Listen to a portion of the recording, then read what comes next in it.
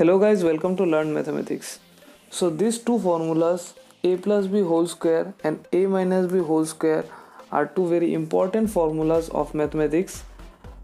Now let us discuss how these two formulas came. So let me first discuss this formula. Consider a straight line and let us take a point here which divides this straight line, and the length of this part is a and the length of this part is b. Now using this straight line, let me draw a square.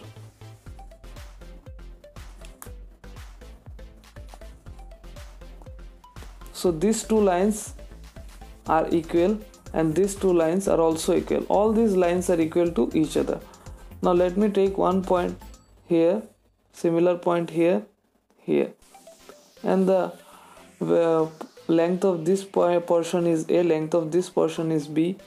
This portion is a, this portion is b, a, b. Now let me join these 2 points and this 2 point. Now the area of this square, we know area of a square is the side square. Now the side of this square is a, so area of this square is a square, and the area of this square is b square. And this is clearly a rectangle, and the one length is a and one length is b, so length into breadth AB. Similarly, the area of this rectangle is AB. Now, for the big square, the length of each side is a plus b, a plus b, a plus b, and a plus b. So the area of the big square is a plus b whole square is equal to the area of these 4 parts. Okay, so that is a square plus ab plus ab plus b square, that is a square plus 2ab plus b square. So this is how this formula came. Okay, now let us discuss a minus b whole square formula. To explain this, let us again draw a straight line, and now let me take the length of this straight line is a, and let me take one point here, and the length of this portion is b. So clearly the length of this portion is a minus b. Now using this straight line which is of length a, let me again draw a square.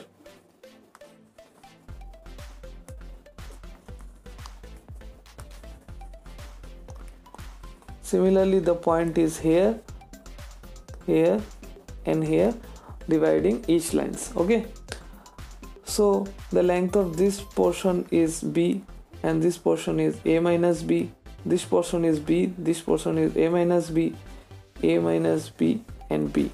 Now again let me join these 2 points and these 2 points. Okay, now the area of this square is b square and the area of this rectangle is b into a minus b. The area of this rectangle is b into a minus b, and the area of this square is a minus b whole square. Okay, now the area of this big square is a square because the length of each side is a. Okay, so a square equal to the area of this, and this, their addition. Okay, so b square plus b into a minus b plus b into a minus b plus a minus b whole square. Now let me do the side change and simplification.